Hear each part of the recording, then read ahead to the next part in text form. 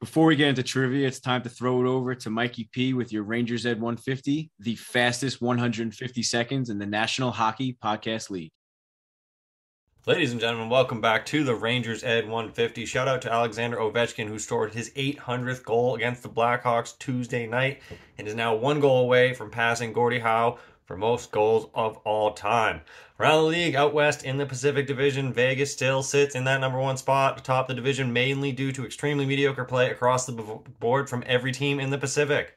After Vegas' big win against Boston in Boston last week, they've gone 2-2, losing to the Rangers and Bruins and beating Philly in Winnipeg. Bad news for the Golden Knights, though, with Jack Eichel hitting long-term injured reserve with a lower body injury. Eichel will miss at least 7 days, so we'll see what happens after a week passes. LA has caught up to Seattle in points at that number 2 spot after Seattle dropped 3 of their last 4, but the Kraken have 4 games in hand over the Kings, so it shouldn't be a problem for them to retake that number 2 spot. Lots of talk surrounding the Canucks captain Bo Horvat, with Horvat reportedly rejecting the Canucks' most recent contract offer. Horvat is a pending RFA at the end of the season, so watch out for teams like Boston to be a major contender in the Horvat sweepstakes as the trade deadline approaches.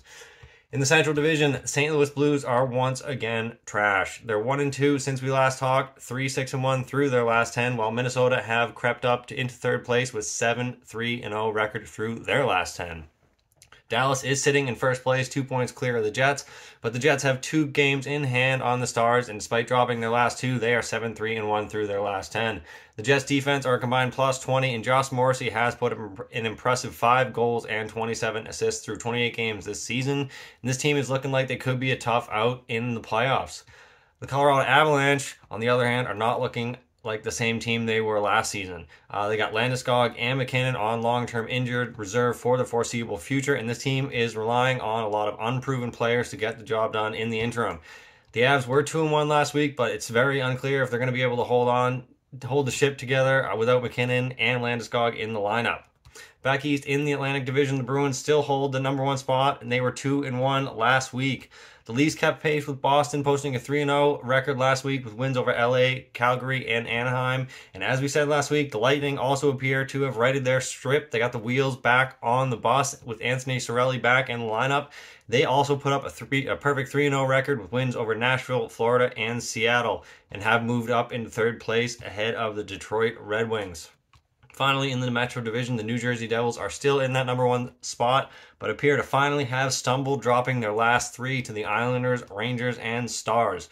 Outside of the Devils, the division as a whole has done a complete 180 since we last talked, with the Rangers, Capitals, and Penguins each putting up perfect 3-0 records last week. All 3 teams are now carrying win streaks, with the Pens at 6, the Caps at 5, and the Rangers at 4. Don't forget about the Canes, as they were also 2-0 last week and have held on to second place in that division.